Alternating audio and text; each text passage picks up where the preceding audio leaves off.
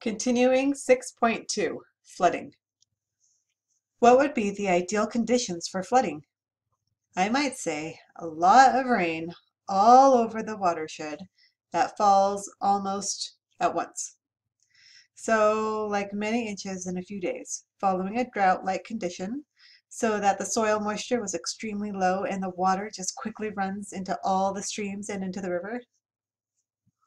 I might also say an extended drizzle lasting for weeks and weeks over the entire watershed, so that the soil becomes saturated and water eventually has no place to go but directly into the streams that quickly flows into the river.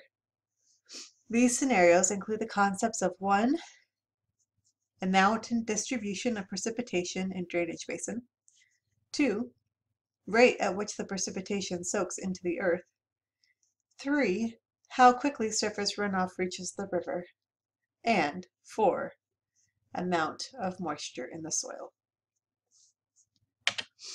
Flood terms. We will go over these flood-related terms: flood discharge, stage, flood stage, hydrograph, recurrence interval, flash floods, and downstream floods. Flood discharge is discharge of the stream at the point where water overflows the channel banks. Hard to measure because the stream often overflows its banks in many different places. What is discharge? Remember, it is volume per time or velocity times the cross-sectional area.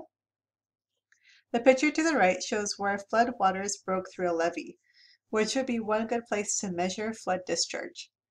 You could get a velocity of the water and an estimate of cross-sectional area here.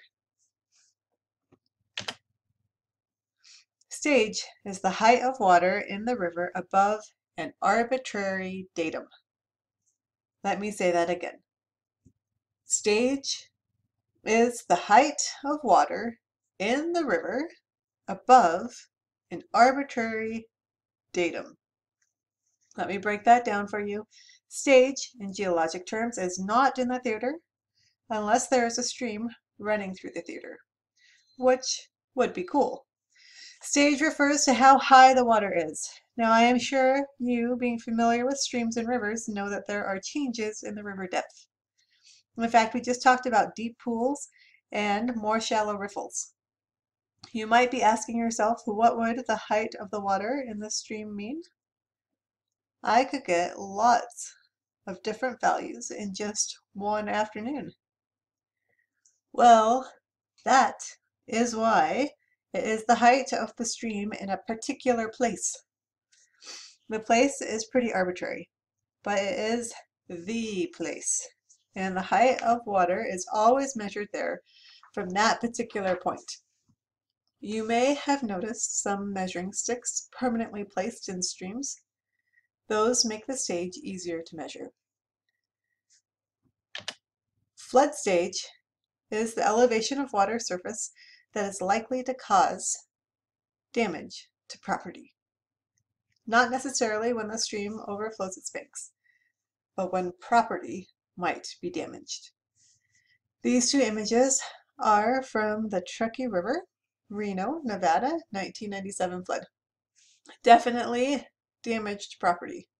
And the steam shovel looks like it's trying to save the bridge by removing debris dams, so water can still flow underneath and not overtop. Here is a hydrograph, which we will talk about more in a bit, but you can see stage and flood stage on it. The bottom axis is time, and the y-axis is stage in feet on the left. And on the right, you see the equivalent flow or discharge in kilocubic feet per second, i.e. thousands of cubic feet per second. This is for the Shawsheen River at Wilmington, Massachusetts. Let's look at the stage. How high is the river usually? If you said about 3 feet, you are right.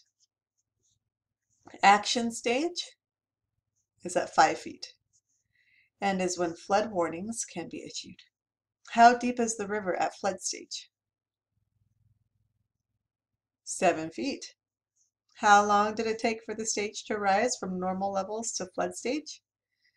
When property is likely to be damaged? About 21 hours. What was the stage when the river crested? Probably at 10.5 feet. Is this high for this river? I hope you said yes. It was a record stage. And before we move on, notice the shape of the line on the graph. Kind of a bell curve. This is a very typical shape for a hydrograph that displays time and stage. Next term is hydrograph, which shows changes in discharge and depth. Hydro means water, so technically these are graphs having to do with water. There are 3 variables we are looking at: time, stage, and discharge. Hopefully you are familiar with each of these. Stage is measured in units of length. It's just the depth of the water in the stream at an arbitrary datum. Examples are feet or meters. Discharge is volume of water that passes a point in the river over a given time, and it has units of volume per time. Examples are cubic feet per second, CFS for short, or cubic meters per second, CMS for short. Time for a flood is often measured in days, but could be other units too. We like time to be along the bottom of the hydrograph, the x-axis, and then see how stage or discharge change over time.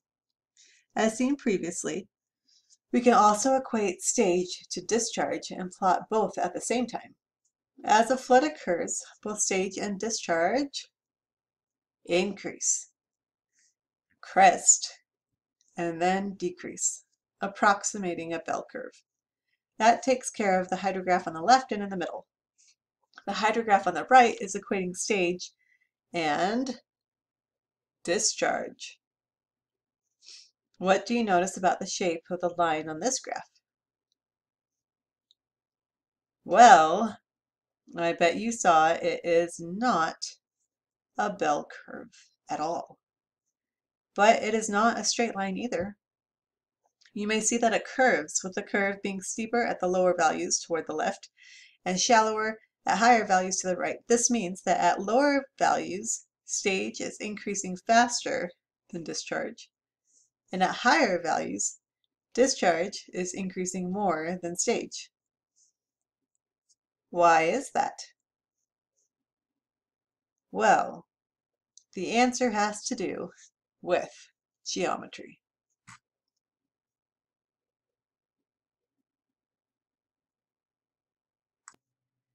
Here is a cross-section of a stream.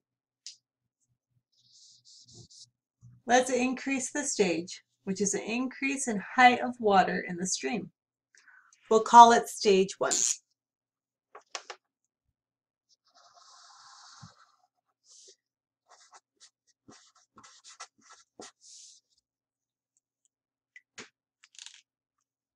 Now let's increase the stage of the stream by about the same amount and call it stage 2.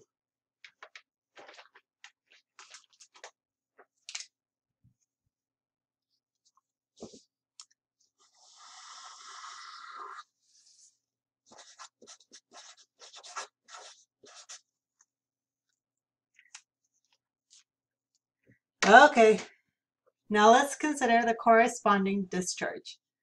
To simplify things, we're going to assume the velocity of the stream stays the same for both 1 and 2. However, in reality, the velocity would probably increase from stage 1 to stage 2, but we'll keep it simple. Now look at the change in cross-sectional area. Which cross-sectional area is bigger, 1 or 2? You should say 2. So as the height of the stream rose by the same amount, the amount of discharge increased by more. Let's add stage 3.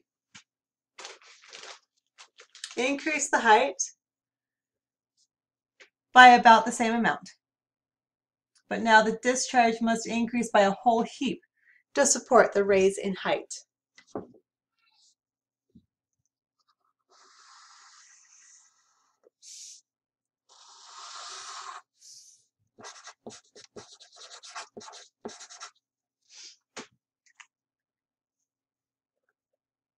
This is the part of the curve to the right that begins to level off. Now, why doesn't the curve have a bell shape like the other two hydrographs? Let's look at it. As the flood begins to recede, the stage begins to go down. But what is the discharge going to do? It is going to go down too, along the same path that it rose.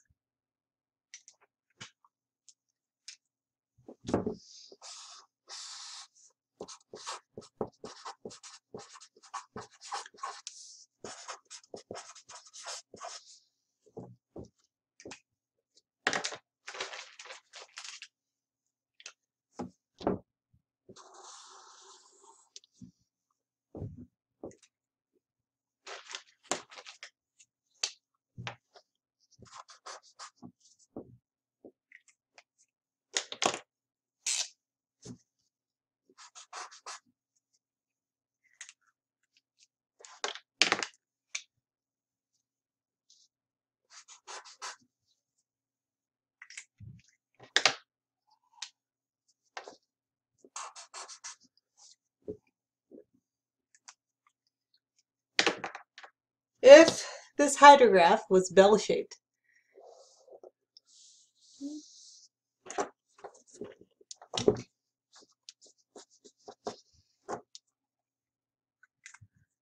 that would mean that as the stage decreases, the discharge would continue to increase. That would be very weird. That would mean that there was some serious channel widening erosion going on combined with some new water source or something. This is not going to happen for normal stream flooding.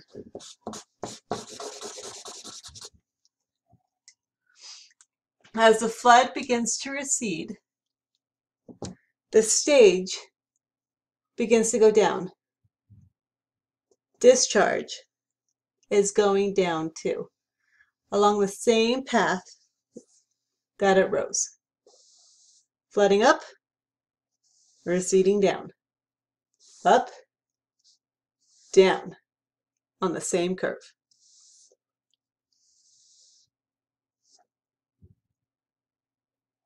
Recurrence interval is the average time between flood events of a certain size.